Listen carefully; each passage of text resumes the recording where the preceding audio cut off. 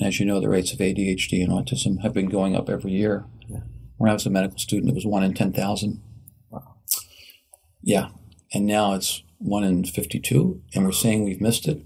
I mean, as we know, physicians in the previous century were much better clinicians. Mm-hmm. See, someone did the calculations to be like 300 million kids were missed. Yeah. Before the first case of autism by Leo Kanner, psychiatrist at Hopkins, published 11 cases in 1943 that he had seen. Interestingly, 4 or 5 of those parents of the kids were professionals who worked with mercury fungicides.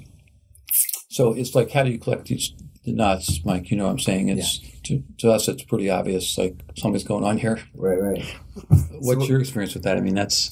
Well, just to clarify what I hear you saying, it's not that we're better at diagnosing it. The prevalence is increasing without a doubt. Yeah, the best studies would say, and I can show you those, been about 3 in the past 5 years, that about 1/3 of the increases of diagnosis might be more awareness and diagnostic substitution, but clearly 2/3 is a real increase. Mm-hmm.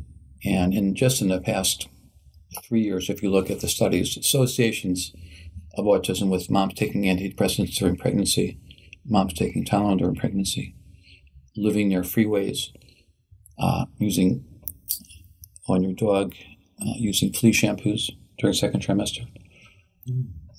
Very good studies in California. Moms who live within 2/3 of a mile of the agricultural fields with the highest poundage. Pesticides had more than double risk of having autism during if they were exposed during second trimester. San Francisco's measured air pollution levels.